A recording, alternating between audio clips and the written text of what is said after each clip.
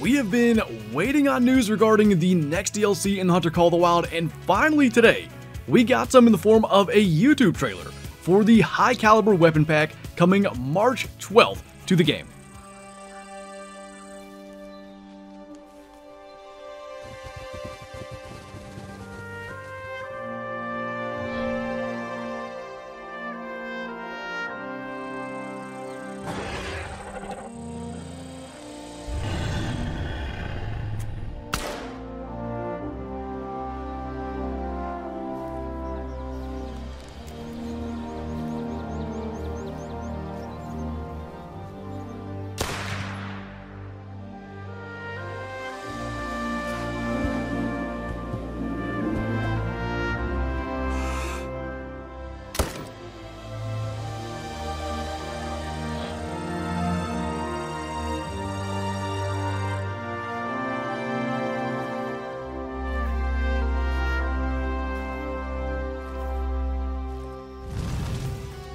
So those are some pretty impressive weapons, and I spied something in there that was on my Call of the Wild wish list back on Christmas Eve.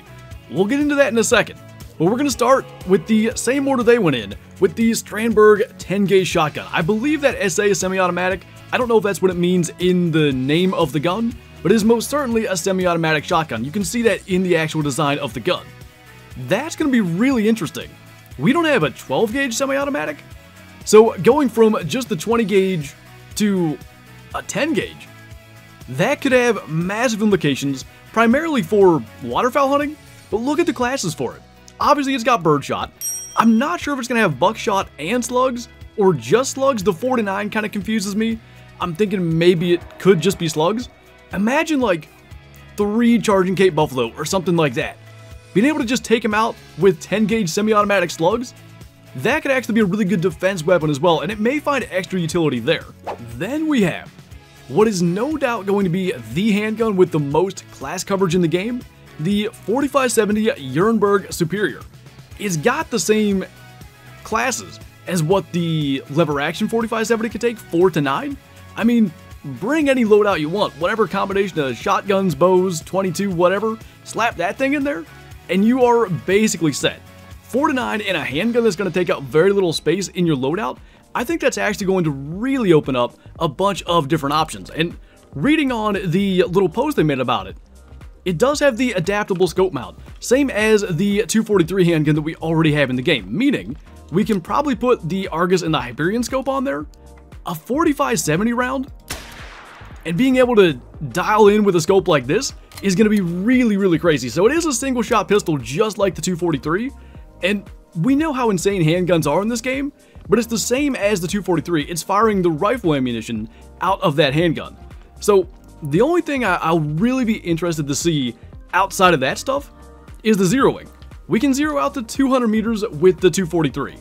If we can zero the same distance with the 4570, that's actually better zeroing and a better scope than what's on the lever action. So it'll be really interesting to see what we can do there. But that is a potent round coming out of a sidearm that is probably going to take 1, maybe 1.5 units of your loadout space. That is insane. And then finally, perhaps inspired by the 300 Blackout idea on my Christmas Eve Call of the Wild wish list, the Arzina 300 Mag Tactical. That is going to be insane. We already have the 300 Canning Magnum, obviously, and it is a crazy weapon. Put that in an AR.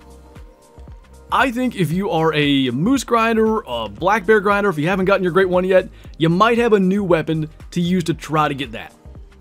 According to the post, this is melding the flexibility of the AR platform with the long-range power of the 300 Magnum.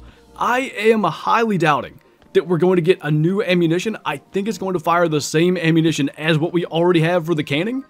That is going to be crazy in a semi-automatic weapon. Usually when a new weapon pack comes out, there's one kind of star of the show. I would say beyond a shadow of a doubt, the 300 AR is going to be that. But all these weapons, I think they're going to have really, really major uses, and that is cool to see out of a weapon pack. So we know this is going to be $4.99 US, and there is 5 new cosmetics in the pack as well. We got to see those at the very end of the trailer. Some pretty cool looking stuff.